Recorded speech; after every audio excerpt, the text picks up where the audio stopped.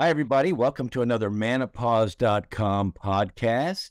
You know, we've all been hearing a lot about AI, some stuff that's very scary, some that's not. But we know it's going to be changing the world more than we can even imagine. But a few of us have yet to find ways of applying it to our real lives. So it still feels a lot like science fiction.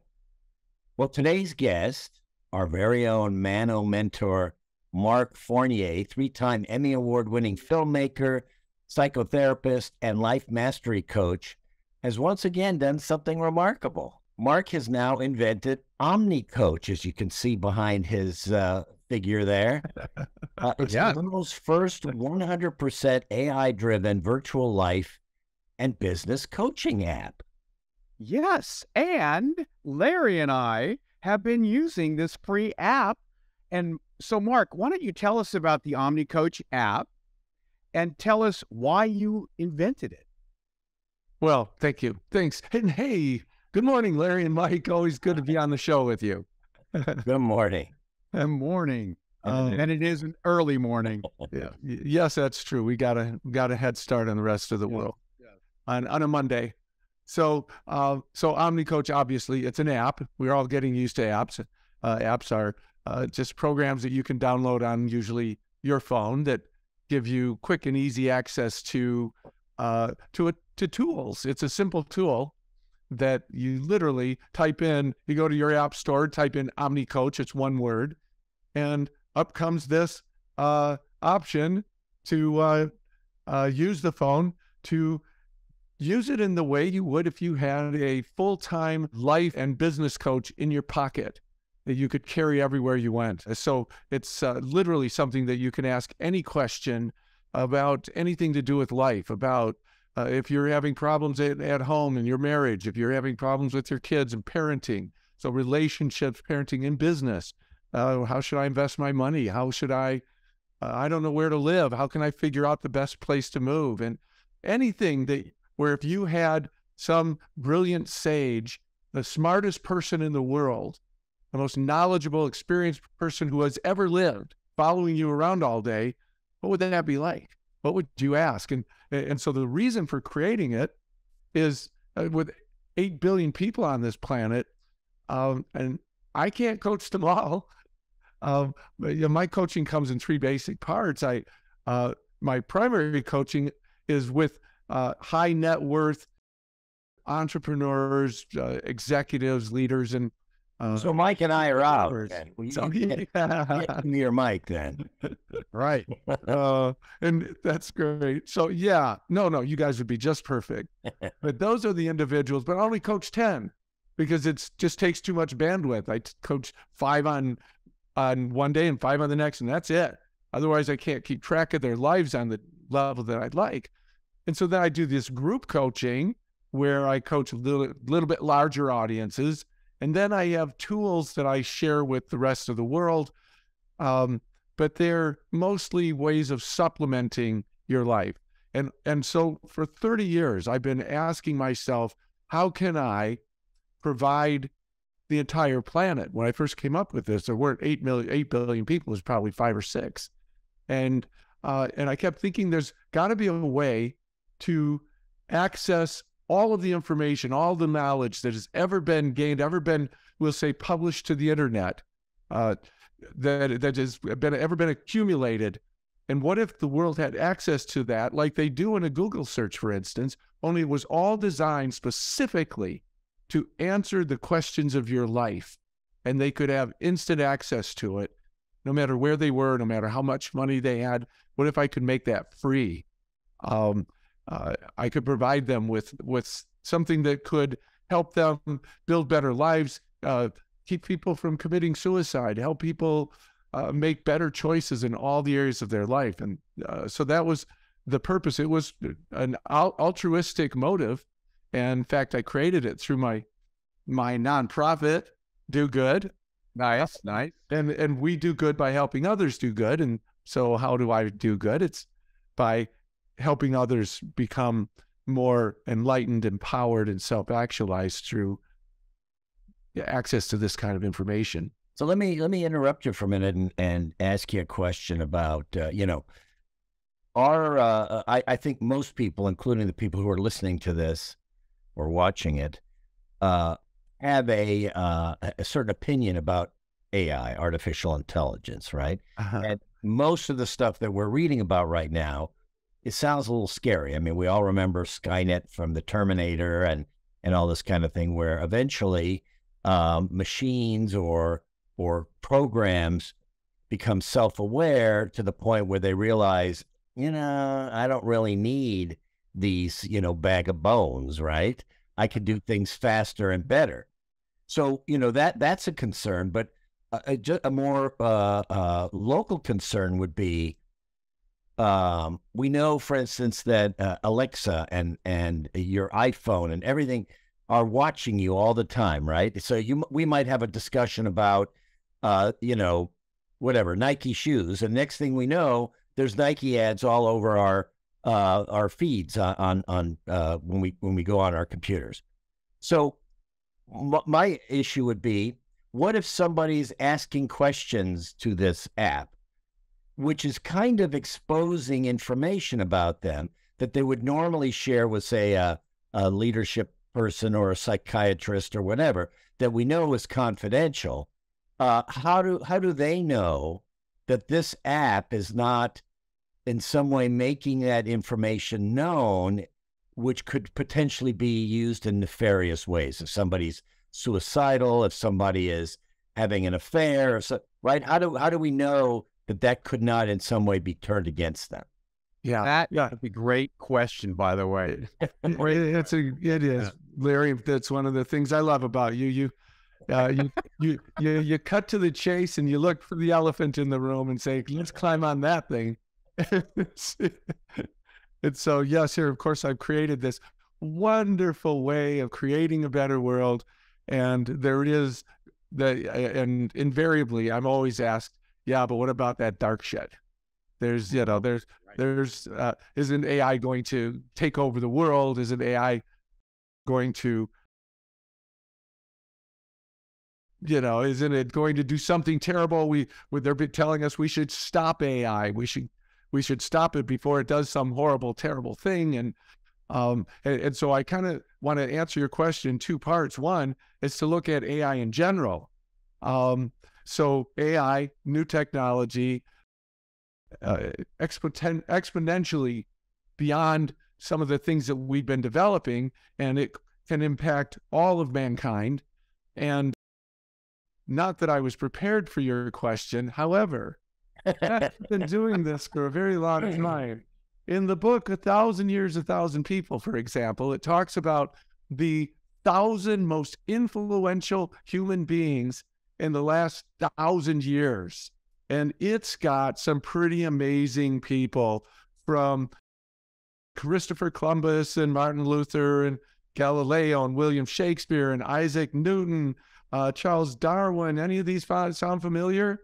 Leonardo da Vinci. I mean, some pretty big hitters, right? Never heard of them, but I'm sure they were important at some point. Albert Einstein. Yeah, on it goes. And guess who's at the very top of that list? The top. Mark Fournier. Yeah, that's the next edition.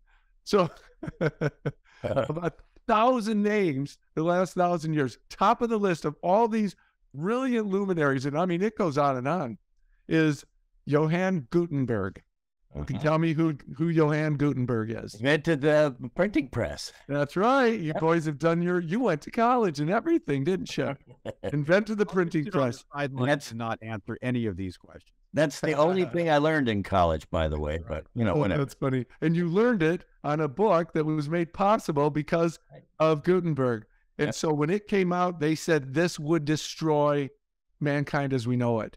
This would ruin everything, because it would take knowledge from the hands of this tiny little group of experts, of monks and so on, and put it in the hands of the proletariat, of the bourgeois. Anyone would have access to knowledge. And how can you control the world if they have access to everything, if they know what's really happening? This would be a disaster. They really saw it as like the end of civilization and the end of being able to control human beings. And since then, of course, it turned out that the written word yes, it has been used in nefarious ways, but it's been used in some pretty darn good ways too.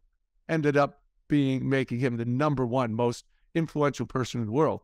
And so that was a technology. That was a new technology at the time. Now, fast forward to the internet. When that first came out, people were saying the same thing. Oh my gosh, if this gets out, we won't be able to control it. The World Wide Web, it could be used for all sorts of horrible things. People will be able to do things that, they could never do before behind the government's back and so on. And 30 years later, probably about the same time that I started creating OmniCoach, the original version. You're doing all of that. We found, just like the book, they use it to do some not so good things and a lot of really cool things. A lot of not so good things, though. And yeah, there's plenty of it. Yeah. And don't forget, the reason that the internet even took off, we have to thank the one industry that really made it financially viable. Porn. That is pornography, right? Yeah.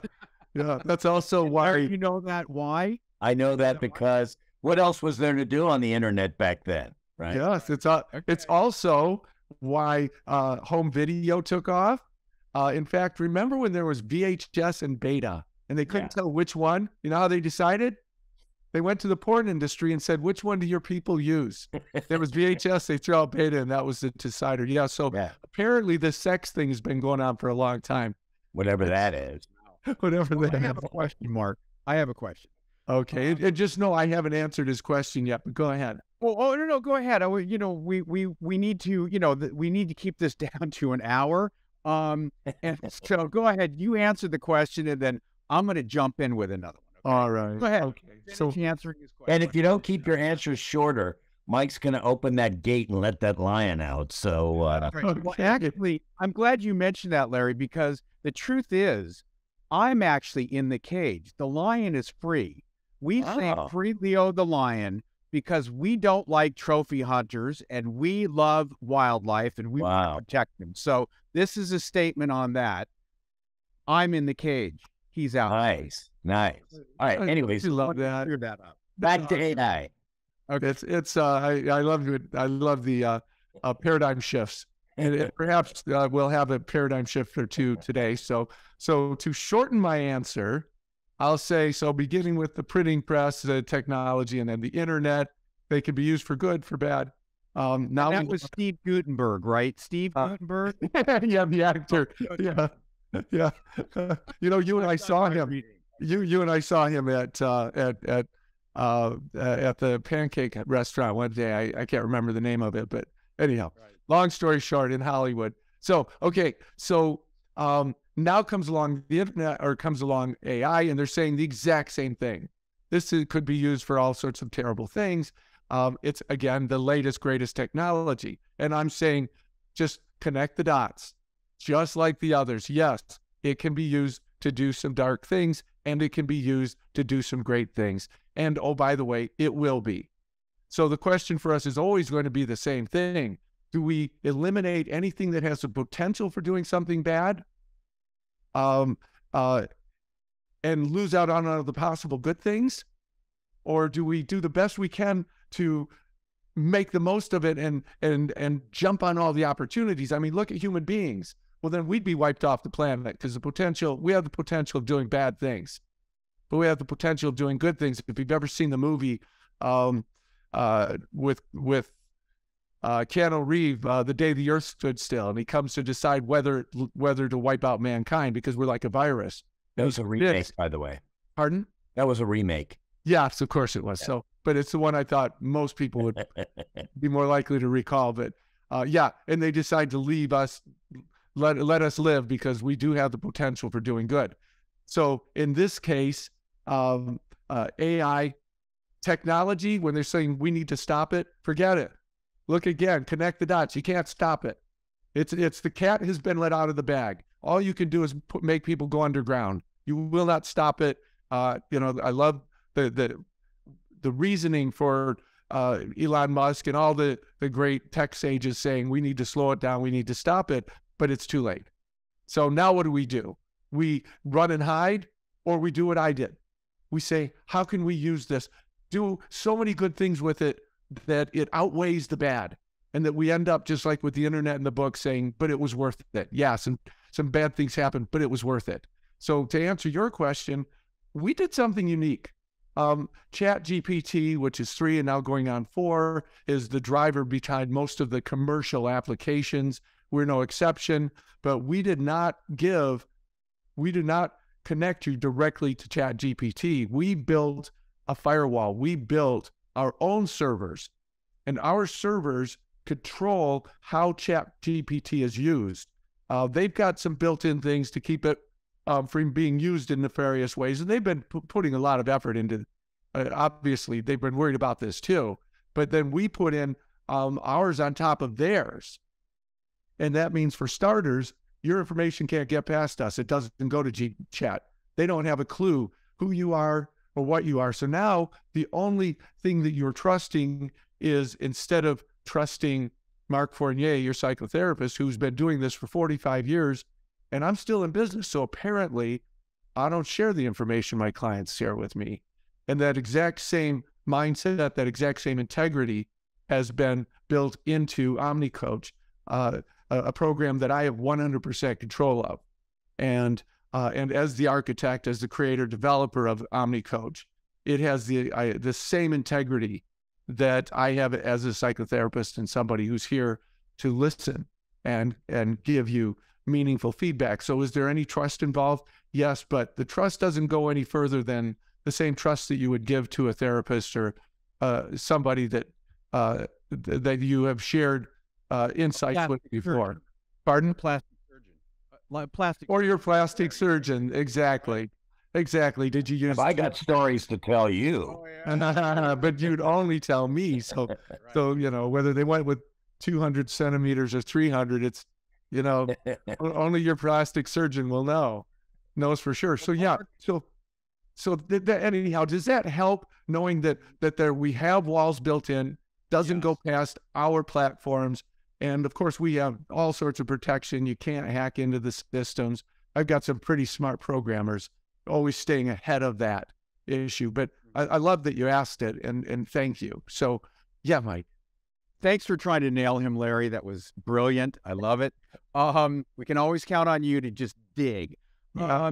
Elephant. So listen, guys our age, I'm 49, Larry's 79, and you're in between, Mark. We're afraid of this kind of change. But, like you said, you can't stop it. So what do we do? Let's just say a business owner has, 80 employees, and they want their employees to start using this to learn, to help them through their day. How would an employer tell their employees how to use this system for work? Yeah, great idea. Great question. So imagine that you let the team know, hey, we've got this new app that's going to help you navigate through your life. Personal, business, doesn't matter. It's not just a search engine. It's designed specifically to help you get the answers to just about anything you can think of, and it's free. And we'd love to share this with you, and we'd love to encourage you to use this to help you make better choices and to create a happier, more fulfilling life. And ideally, you would simply, because it's so easy to use. Again, you just type in OmniCoach, one word, on your app. It comes up, and it's like, let's get started. What do you want to know? And so you just get them to start. And at first, what we found is people start just because it's a novelty. And it's like, whoa, check this out. And we have some other things that hopefully we'll have time to touch on. The fact that you can either ask OmniCoach, which is the aggregate of all of knowledge combined, funneled into a singularity. What would every single one of the greatest minds of all time, what would they all agree on? Now, that's an answer no single human being has got the bandwidth to provide. So it is theoretically would be the most brilliant answer you'll ever get. But you can also ask an individual. You could ask Einstein or Jesus or Edison or Mike Esrig, Larry. Right. You could ask Gandalf the Grey. we've designed it so you can have fun with it too. And so anything you can do as an employer to get them engaged, get them using it, is usually how it gets started. And at some point they start realizing, holy cow, this could save my marriage. This could help me get my kids off drugs. This could help me, figure out the answers to every question I've ever had about creating a better life and career.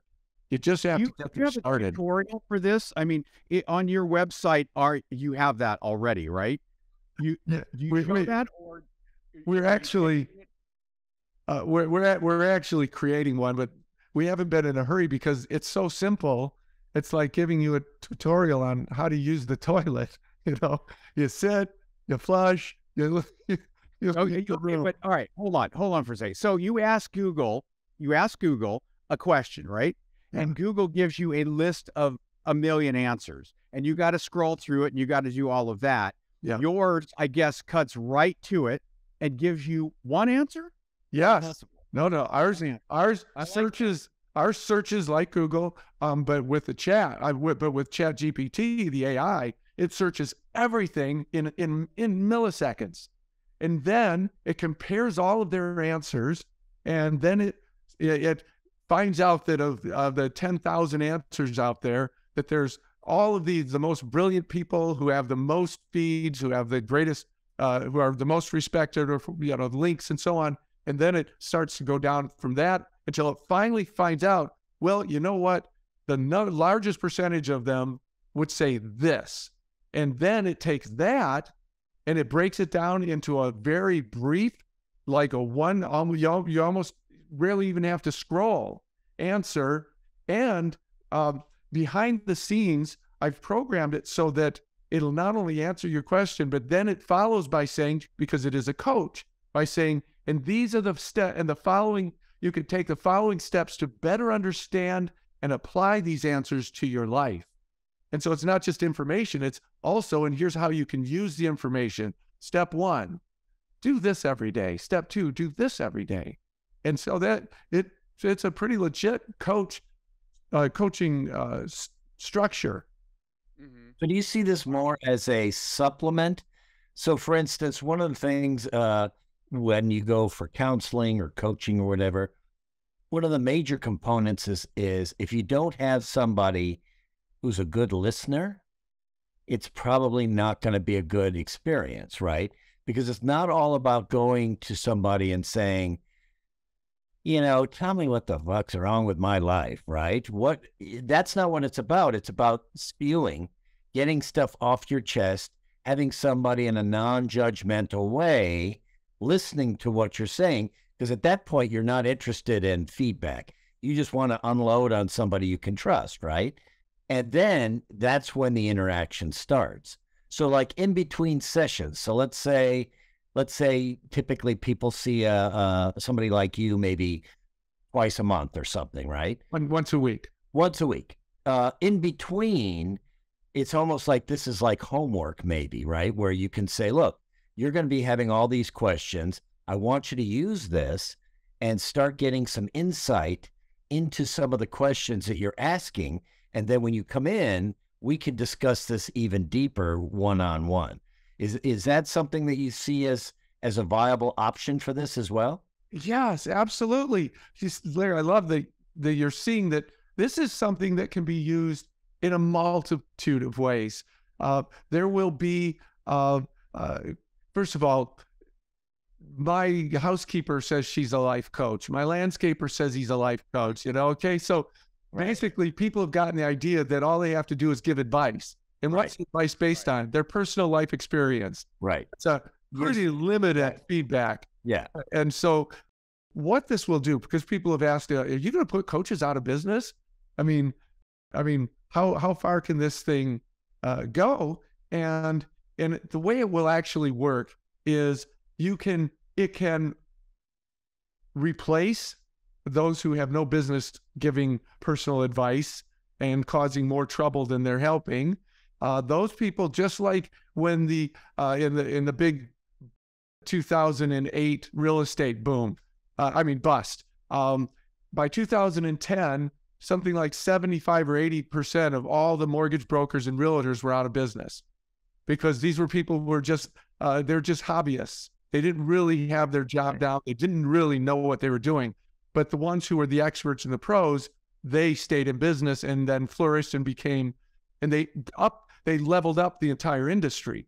Now it was, you've got to be an expert if you want to not only get in this business, but survive.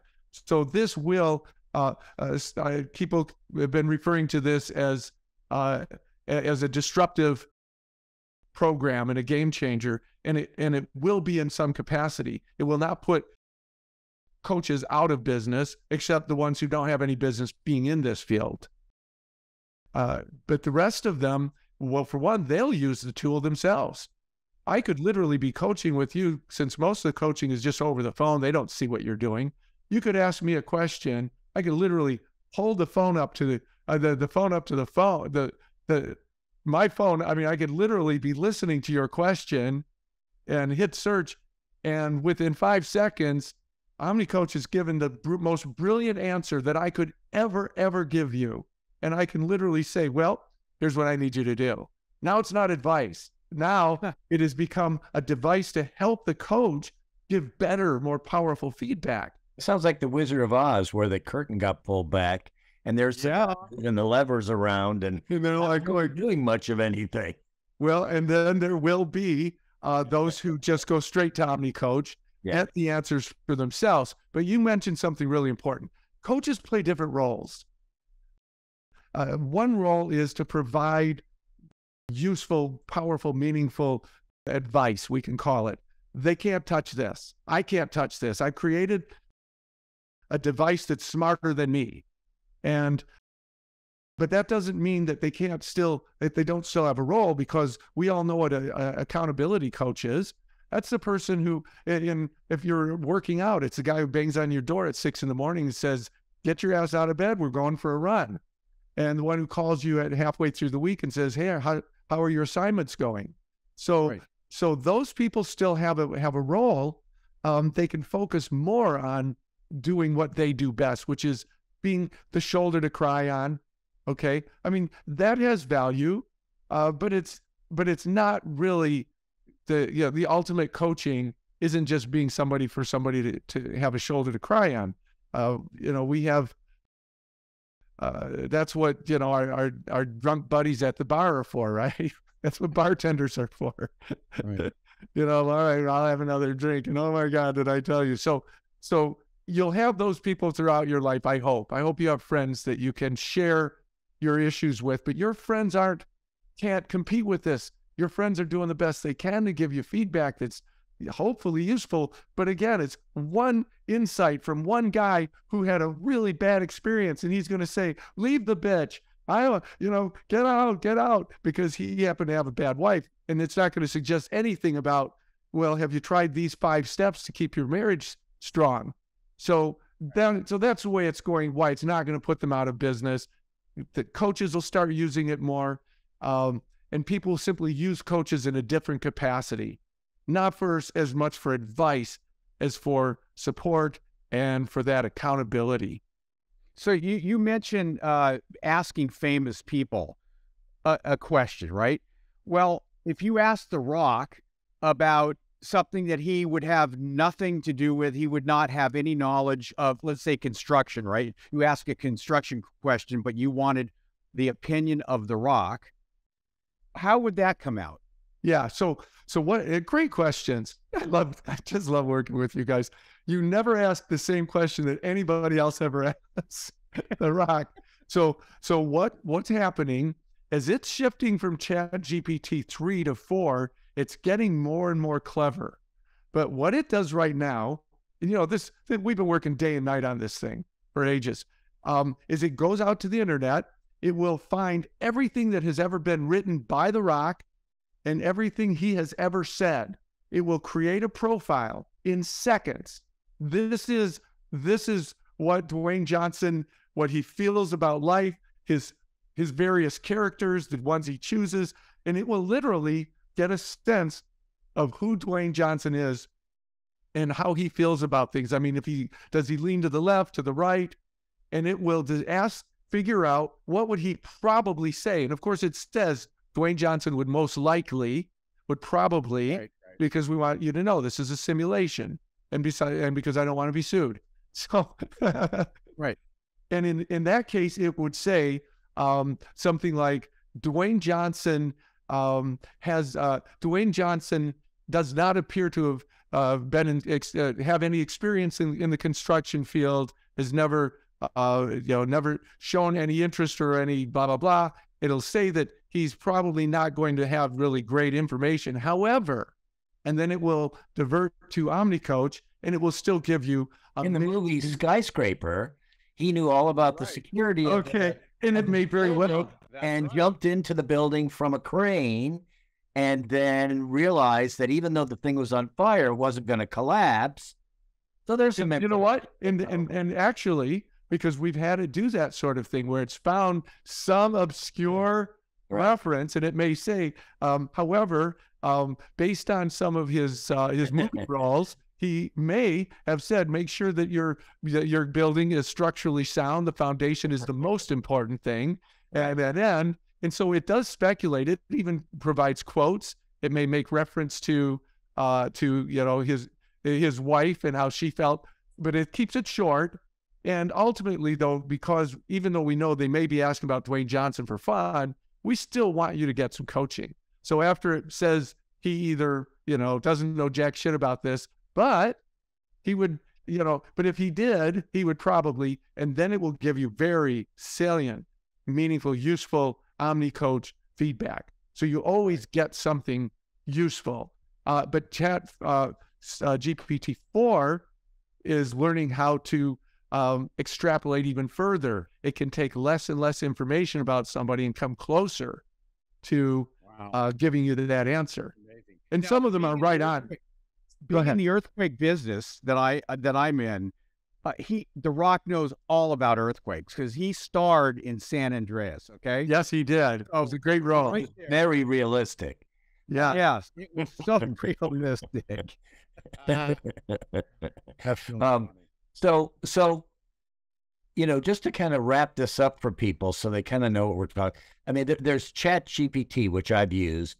I actually was with a writers group that I'm with, and they didn't believe that it could do what it allegedly can do. Yeah. So we asked it sort of a ridiculous question. We said, write a Shakespeare sonnet about sushi. Oh, yeah. And in literally, like you say, probably 3 to 4 seconds was a 3-paragraph, totally Shakespearean sonnet about an iambic pentameter. Yep. Amazing, right? Yep. So it's fun to play with stuff like that. But the more useful, I mean, that's more game stuff, right? Which is which is great, and you can do that on your site as well. Oh yeah, you can, like I said, Gandalf the Grey, Candace Everdeen. What's that? The OmniCoach game is coming out next week. The more important thing about your app for people that we want to get across is that so far, we don't have to welcome our AI overlords yet. But what we do need to do is just realize, hey, it's a tool. So right now that Mark has found a way to make useful in your everyday life, whether you have extreme stresses, suicidal ideations or divorce or whatever it might be, to just, hey, I'm feeling kind of inadequate in my job. What are some things I can do to get re-energized, right? So, I mean, it can kind of give you answers that you can use to your benefit on more serious subjects than just writing a sonnet about sushi. Larry, you could ask, I'm feeling inadequate in bed. How do I? Well, first of all, you have to have a partner. Then it may work better. I can answer these questions already. Of course, it could say, send me a picture and I'll tell you why. I'm not sending you a picture, Larry. But again, I mean, I think there's a more serious use for this, which I think is great that you've captured that for this. Yeah, that's why obviously half of my presentation is to say, listen, it's AI is no better or any worse than the person using it. But we have another firewall, which I think is really important to put in there for those who are still concerned. I don't want OmniCoach telling me how to raise my kids or answering my daughter's question who's overwhelmed and depressed when she calls and says and asks how the best way of committing suicide. I don't want to risk letting OmniCoach answer that question. It's too dangerous. Well, the way I got around it is you're not talking. I don't want AI doing that. You're not talking to AI. I intentionally created this platform as a stopgap. You're talking to OmniCoach. OmniCoach is talking to ChatGPT.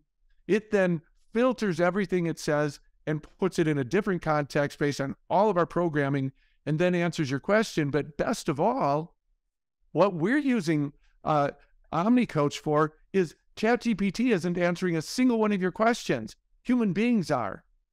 All the humans who've ever lived, your question is being answered by Jesus and Socrates and Muhammad and Homer and Epictetus and the greatest and Freud and Carl Jung and all these brilliant minds. It's sifting through until it creates a singularity. And this answer came from human beings. So we have done that to make sure that no matter what AI is doing, you're actually not at jeopardy, in jeopardy of being misled by an artificial intelligence that doesn't know what the hell it's talking about. It's just being used to help us get the best answers from human beings. That to me it's part of our patent, is one of the things that makes it so unique. Because it's not that I don't trust AI, it's that I understand it. I understand that it's capable of saying things that I don't want it to say. But I know what Plato would say, and he's cool. Well, careful about using the word singularity, because anybody who's ever read Ray Kurzweil's book, The Singularity is Near, that's a doomsday word when it comes to AI. So the idea that they will eventually become more useful, intelligent, and even maybe sentient to the point where they figure out they don't need us. But that's not what OmniCoach is. OmniCoach is an app that you can download for free, and then you can start asking questions, either specifically with famous people if you want an answer that way, or more serious stuff about, hey, how do I deal with this, or what are the best ways to do this? Now tell us, so when somebody does that, and you have to log in, I guess, so what happens? Is it free all the time? Can they ask endless number of questions, or how does that work? Yeah, because people are saying, well, if it's free, how do you even stay in business? Right. And keeping in mind that this is all being done through my nonprofit, because this is my way of saying, I want to make a difference. And I feel like you want to change the world, you need to elevate mankind's level of consciousness. And so this is one way to help create a world with more enlightened, empowered, and self-actualized people by giving this kind of knowledge. And so it had to be free, because most of the people who need it aren't people with PhDs and and psych degrees from Stanford or whatever. It's people who maybe make $20 a week. And I wanted them, if you have access to a phone, you've got access to all of the answers you could hope for. So the way we pay for it, because I have to pay ChatGPT for every single question. So the way I just borrowed it from Pandora. You like the music? Play Pandora. You don't want to pay anything? Every 5 songs, a little ad pops up. And that ad is what keeps them in business. You don't want the ad? Pay $9 a month and for a prescription and subscription, and you don't even have to listen to the ads. And so I just took their business model. So you ask 5 questions, little ad pops up. Hit the X, it goes away, 5 more questions. And that was our way. But if it ever actually makes money, the money's all going to do good anyhow. And it just and it will go to OmniCoach 2.0, which will be a full on-camera video version of everything. You won't just read or hear the answers. You'll see Einstein talking to you, and his mouth will be moving, and it'll be pretty badass. So it's like Mark Fournier meets, James Cameron. And Cool. that's very expensive to create, but we're developing it. In the meantime, by the way, when you do ask a question, you don't even have to type it. You just talk. You can talk the question in and the answer pops right up.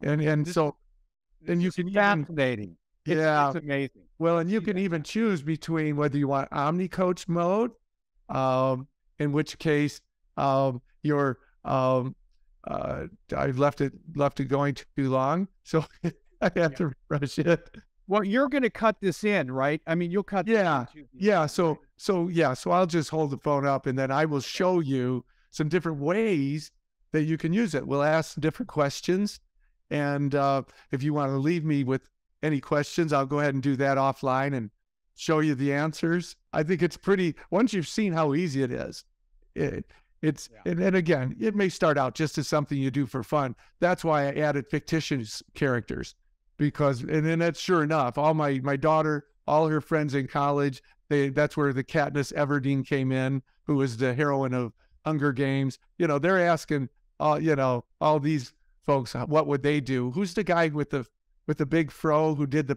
fast paintings? He became a big thing. Oh yeah, I wrote an article about it. Ross. Ross, yeah. They were asking Ross, getting coached by Ross. So real people that were iconic, but also by pretend characters. You can be coached by the characters of South Park. I mean, Toy Story. Great. And so, Larry, and you could go on and on and on with this, but we have to go make money now. So we're going to wrap this up. This is absolutely fantastic. I do want to have you come to our company and talk about this, so you can get a lot of people on your app immediately, because it really is great. And I think we could do this again and again. So as you create these new 2.0 and all the other ones that you're going to be creating, we want to be the first to talk about it. It's my pleasure, and you are the first.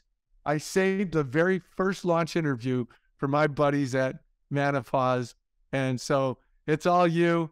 And why don't you, after you get off this call, go to OmniCoach and tell them who you are, tell them about Manopause, and ask how can we